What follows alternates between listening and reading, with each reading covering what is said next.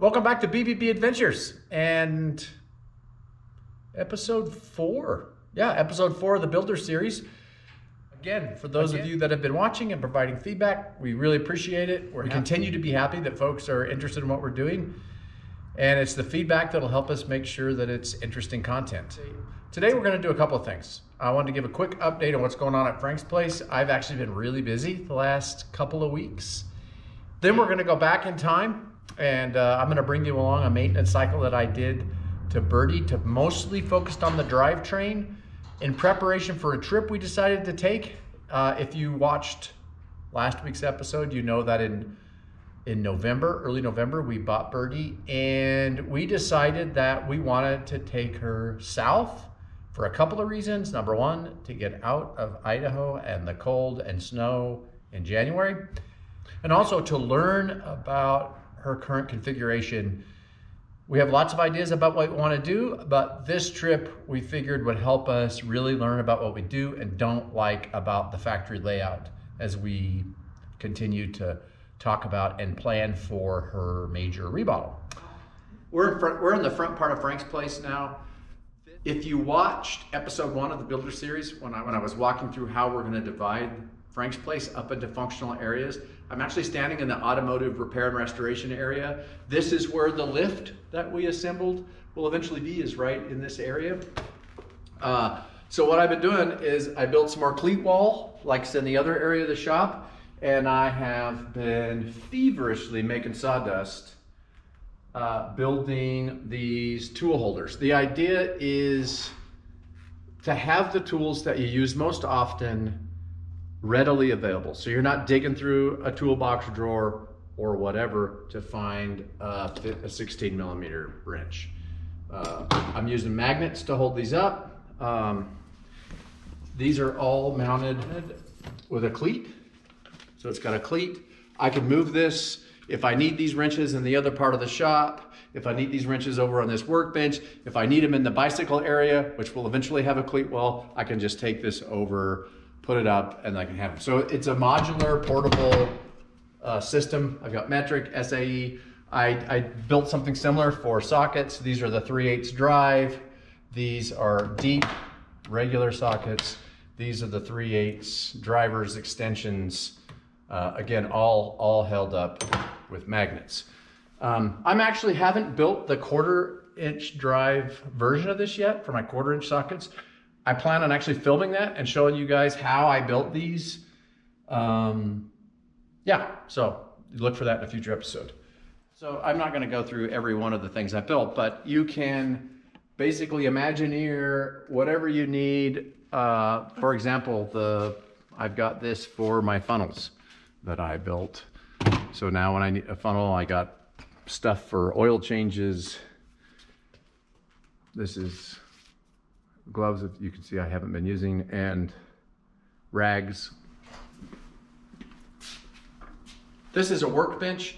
I built this from materials that were in another workbench that I had for years. It was portable, it was on wheels. That no longer served the function I needed it to.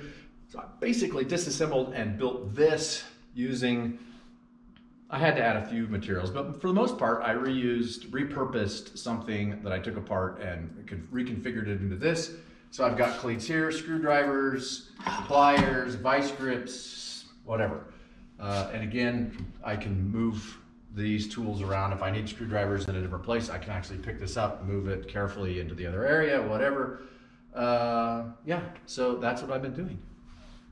While I've made some great progress, there's still lots I want to do. I want to run some airline. I'm going to try to film some of that. But I've quite honestly run out of time. We need to get this Carmen Gia out of here. We need to get the lift moved over here. And I need to get working on Luna because we have an adventure planned for Luna.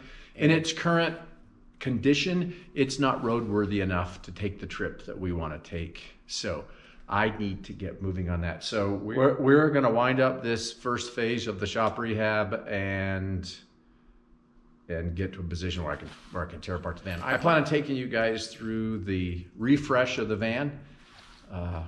I'm going to have to do a lot, including take the drivetrain out and reseal it because it leaks oil, et cetera, et cetera. So look for that in a future episode. What?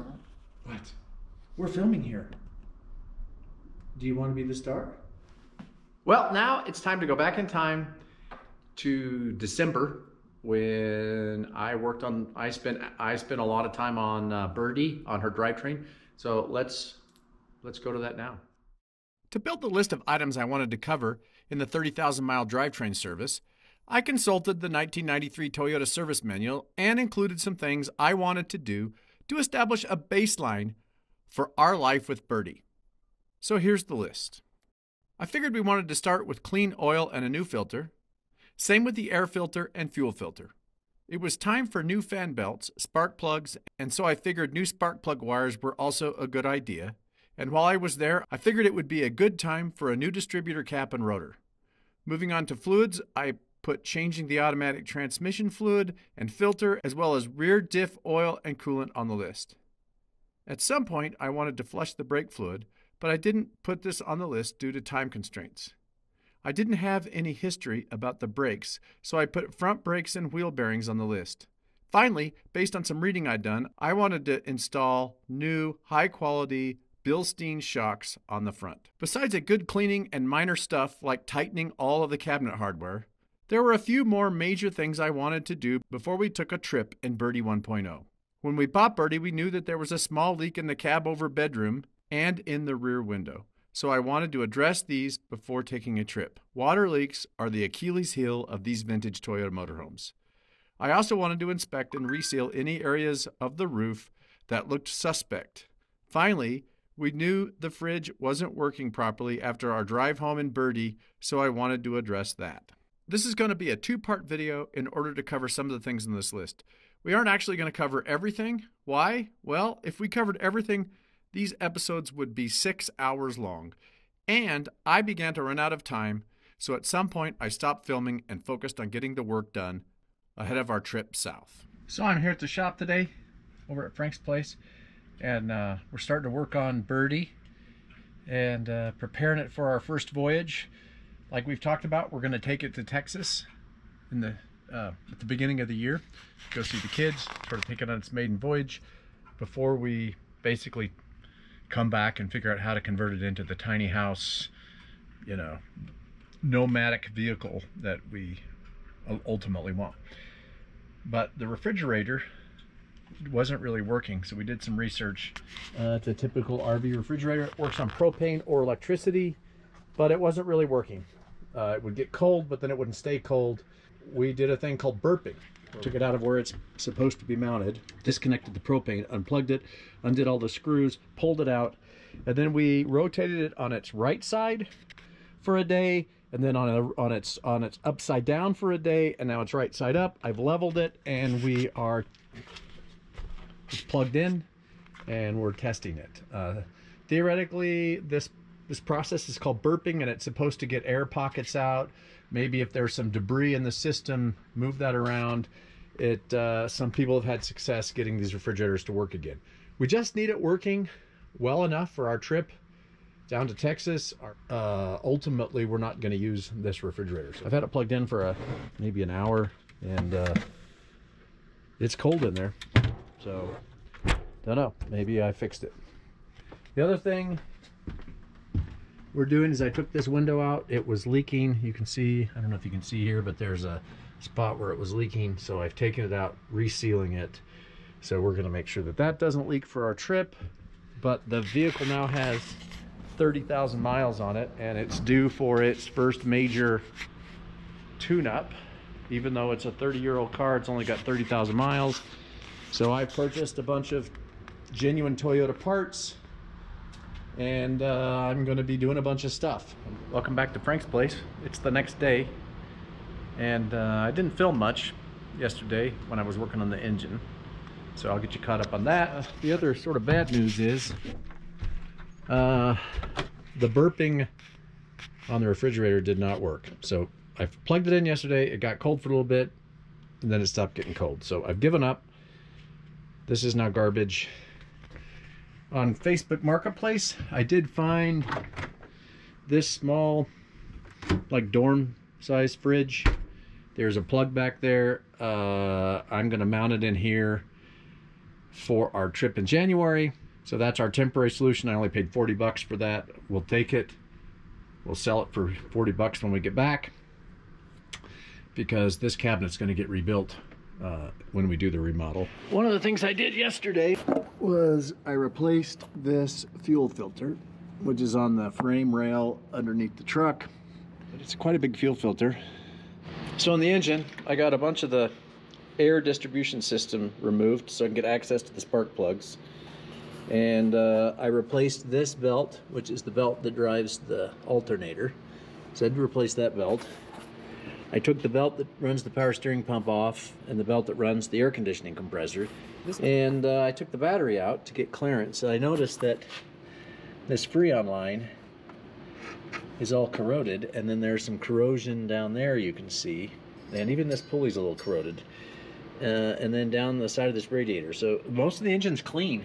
There's not any rust or corrosion. This is obviously some sort of a battery overflow, battery explosion.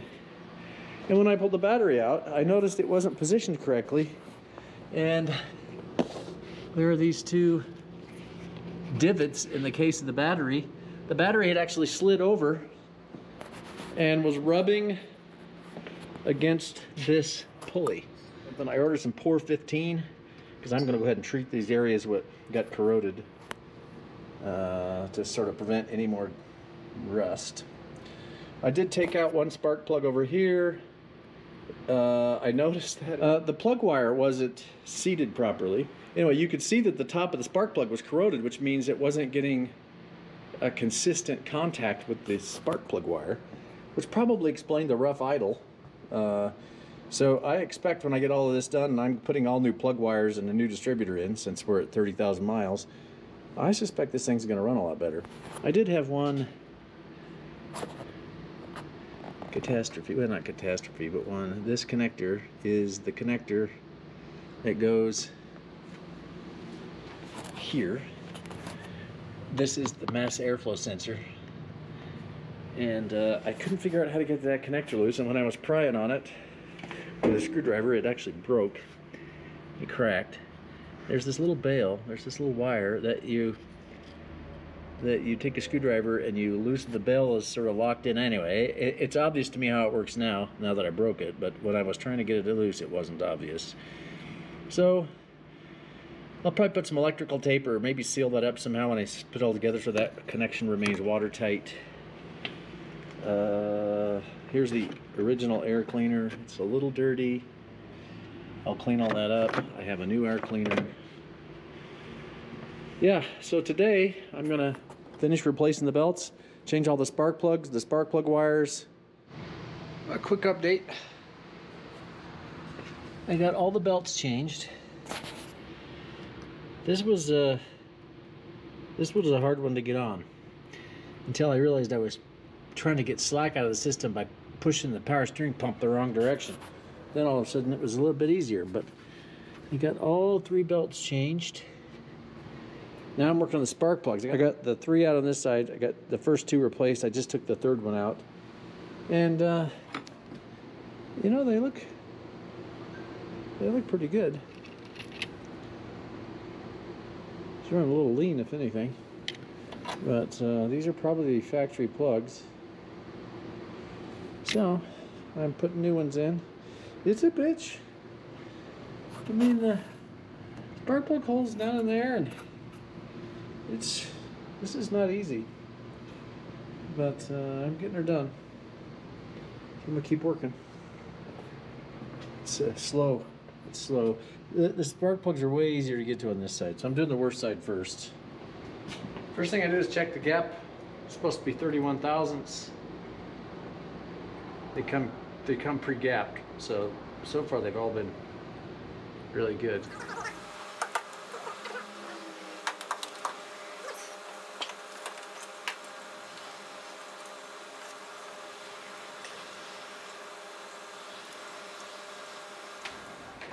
These Toyota factory plug wires come all nicely done with the little the little parts that snap into the different parts in the shroud or whatever, they're all marked nicely. They were expensive, but I think it's worth it. So I'm gonna replace the wires on this side and then do this other side. I've got all 3 spark plugs on this side replaced. I got the wires, the new wires. This is the new wires. And like I said, it's really good to buy the Toyota parts because it has all the little fittings. Now, this was not easy. I mean, there's all this pollution control crap that really gets in the way of getting down in there. So this was the tough side. New distributor cap. There's the old one. Here's the new wires that go on this side. The new coil wire.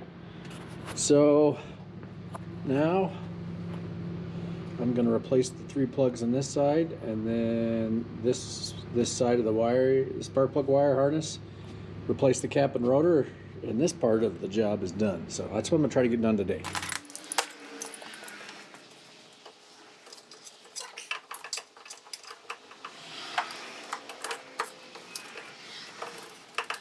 It's been a long time since I spent any serious time working on engines. All that time in Taiwan,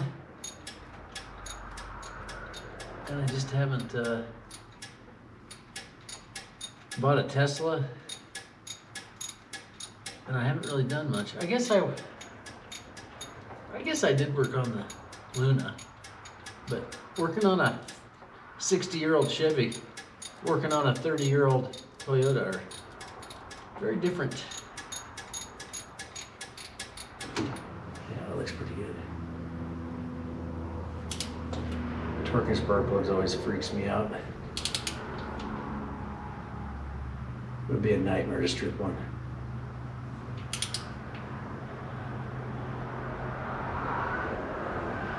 Oh, come on. There. Whew. Well, I took the distributor cap off,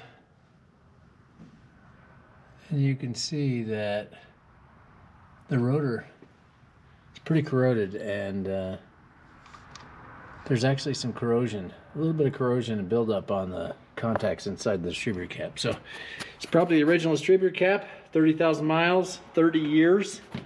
So it's probably a good thing I'm changing it. I did notice something today.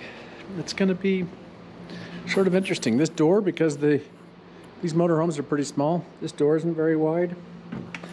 And that old refrigerator that needs to come out of here doesn't fit through the door, even if I take the doors off. So I think what we're going to do is take this seat out, take this passenger seat out, and wiggle that refrigerator out the cab. Yeah. So that'll be fun. That's something that has to happen before we take our first trip. This is the propane line for the fridge. I gotta cap that off. I gotta secure this new little refrigerator I bought today for the trip. Yeah, stuff like that. Not a whole lot to do. I'm gonna get her done before the goal is to get it all done before Christmas. So when we come back from Christmas, we can just go. Welcome back to Frank's place. It's been a couple of days since I got back to the shop. And today, I got my helper with me. Disco. Say hi. Yeah, today I got my helper with me.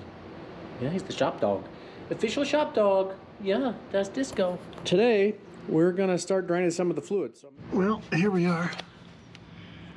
Under the car.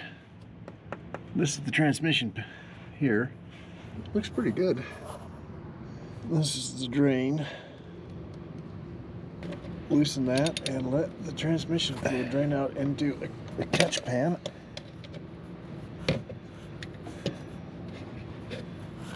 This should be red. Yep. It looks good.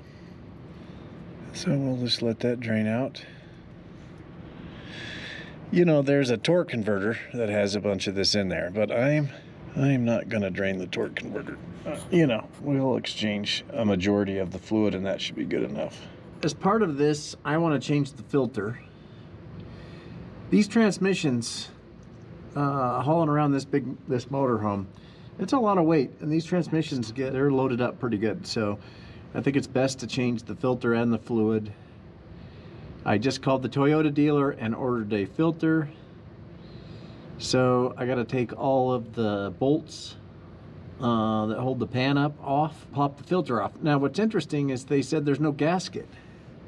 It's just RTV. So no gasket. So you just put RTV in the interface and put the pan back on. So I always get a little nervous when I take something off that's not leaking and put it back and hope that it doesn't leak again, but I think it's important to get this filter changed. So I'm gonna get her done.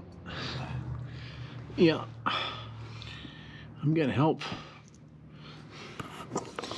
Okay, so I figured out, I did a little bit of research, found a YouTube channel for T100 pickups. The tube that's in there, so this oil pan, is in fact the tube for the dipstick. So, and it is attached permanently to this, but halfway up the tube is a joint where there's a O-ring. So you basically pull this off. So I had to take, there was a cross member here, a chassis cross member, sitting over there in the ground. I took it off, took all 13 or 19 or however many bolts there are holding this pan off, and now I'm ready to try to pop this pan off.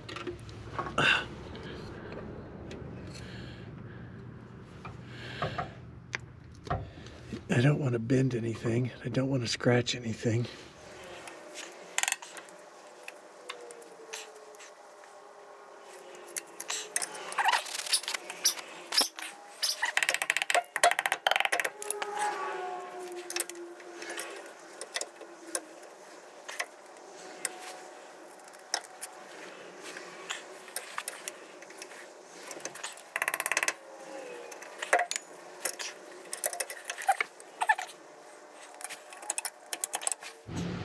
Okay, so what I ended up doing, let me see, get the camera right. What I ended up doing was taking this painter's tool and hammering it down, get it stuck in here and hammering it down this way and sort of using it to pry, and eventually I broke it loose. And I think that was probably a good move versus sticking a screwdriver in there. So now I can just sort of pry this thing off.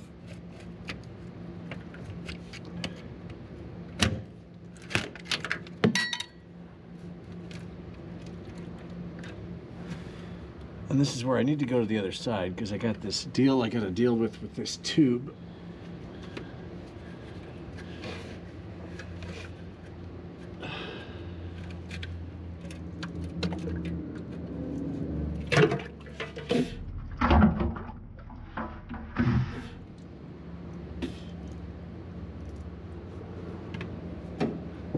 Yeah, that was nice.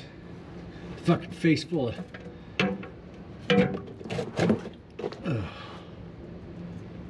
Yeah.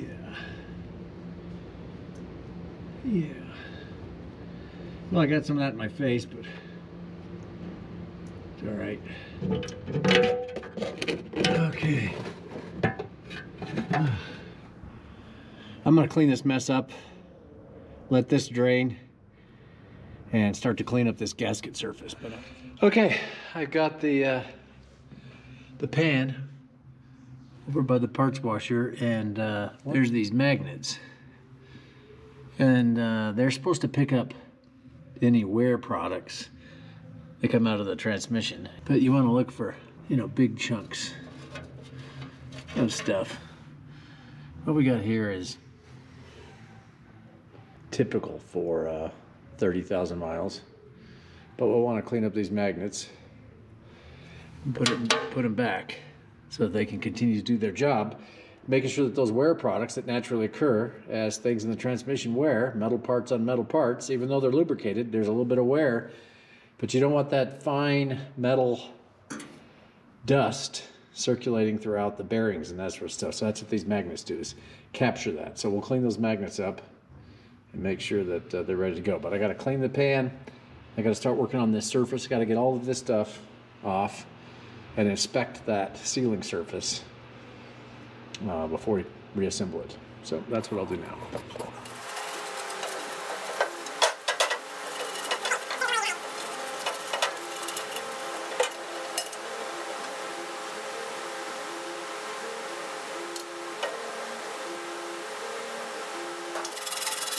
I cleaned on this for a while. The inside's nice and clean. Even the outside, I got most of the stuff off of it. It looks good enough to put back on. The next thing I gotta do is get all this pink forma gasket off this flange. So that's what I'm gonna work on next. I've been scraping on this pan for a while, and I've tried various techniques. I tried this wire brush, which works okay. I tried some wire brushes on a motor, like a drill motor, and it's just too aggressive. It was taking the paint off. And what I figured out works really, really good is this little piece of wood. It's a little piece of 1/4-inch plywood, and I use these sharp edges to sort of scrape on it, and it's enough to sort of get this old gasket material loose, but it's not hard enough to actually scratch the paint, which I really don't want to scratch the paint. And so then when it gets dull, because these corners wear down pretty fast, I just take it over to the chop saw and I cut an 1/8 of an inch or 1/4 of an inch off, and it's like resharpening it. See it? It works pretty good, and it gets down in there and peels this stuff off, but it doesn't damage the pan. It doesn't damage the steel of the pan and get through the paint. So yeah, it's a little wood scraper. All right, well, I've been making some progress. I got this flange pretty well cleaned up. I was using that wood scraper, and then when I got all I could get with that, I went back with this brass wire brush that was in the parts washer, and it sort of cleaned up the rest of it. Then the holes, the bolt holes, actually had some of that gasket material in there. So I took this, but I basically went in each hole and scraped around and got all the goo out of it. So now I'm gonna take this to the parts washer, clean it up one more time really good, reinstall the magnets, the drain plug, and I think this is good to go. This is the filter, and I'm assuming you take these 1, 2, 3 bolts off, as these replace. But this is the sealing surface that pan that we just cleaned goes on. So we have to get all of this gasket material off, and the trick here is not to damage this soft aluminum. The pan is steel, so it's a little harder to damage, so we have to be careful not to damage the soft aluminum. And then this stuff comes off in little pieces, and actually you can see a little piece here on this. Wipe that off. So you've got to make sure you don't leave any of that gasket material, inside the transmission. So, it actually comes off the aluminum a little bit easier than it comes off the steel. So I'm just going to carefully, slowly, meticulously scrape all of this away. Yep, well, that's what I'm going to do. So we will check in with you later. Okay, I am ready to put this pan back on the transmission. This has no gasket. You use this RTV forma gasket stuff. I bought it directly from Toyota because I felt like that's probably the best stuff to use, is the legit Toyota stuff. So that's what I bought. It's called Forma Gasket in Place. Comes with this cool key too. Oh dear, that didn't work very good. Look at that, it ripped up the bottom of that. So I will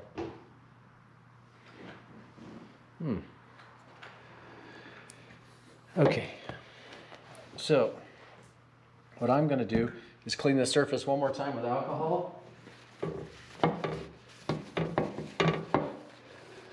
Now, once you expose this material to oxygen, Gerald, I think you got about 15 minutes or so to assemble it, because it does start to set up. Shit. Not cool that the bottom of this is opened up. Hopefully I don't need this whole tube, because I ain't gonna get this whole tube.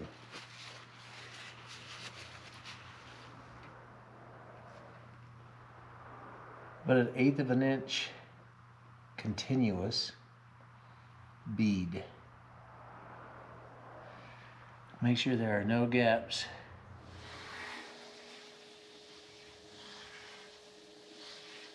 It's really making a mess because the bottom of this tube blew out.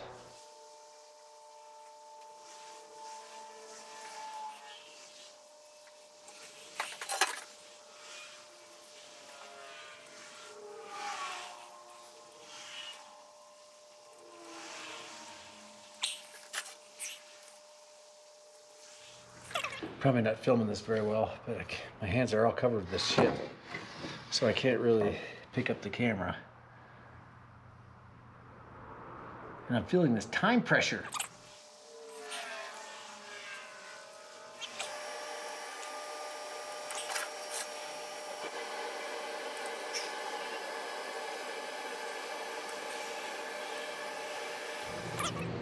All right. Okay, now got it under here, and I'm going to put a little transmission fluid on the O-rings of the where the drain fill goes in. Now,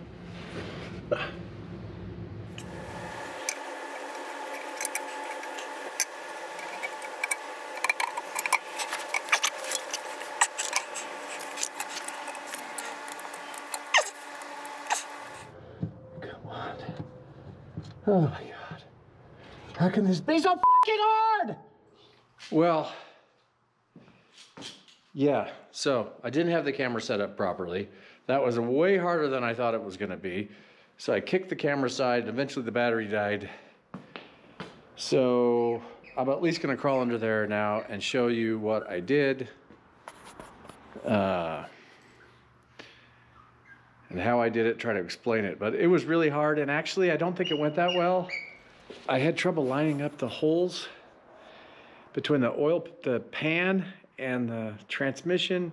It felt like I wiggled the pan around on the surface, you know, which I feel like maybe compromises the seal. I don't know.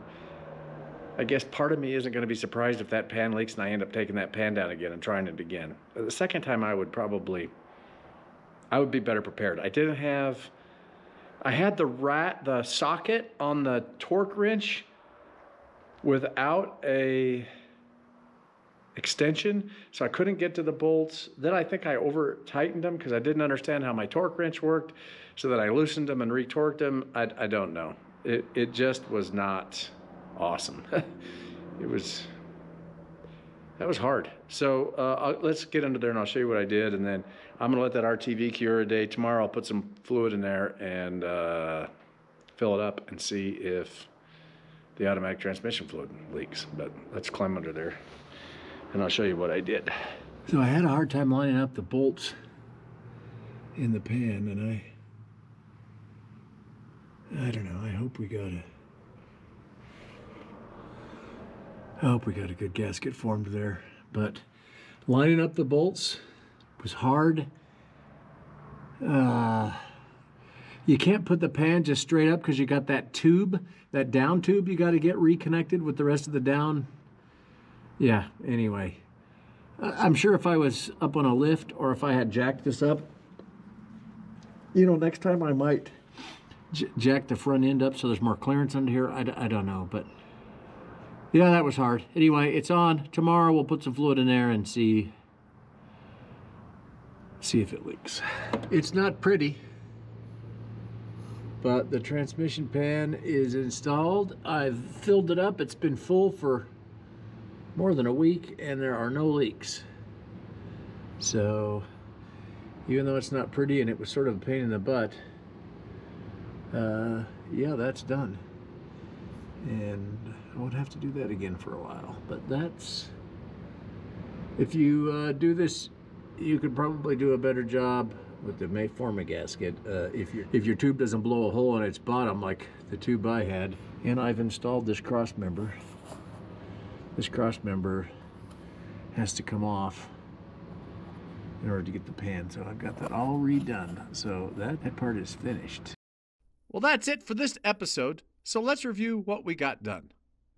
Stay tuned for the next episode of the Builder series as we complete the rest of the tasks on this list and get Byrdie all ready for our trek to Texas.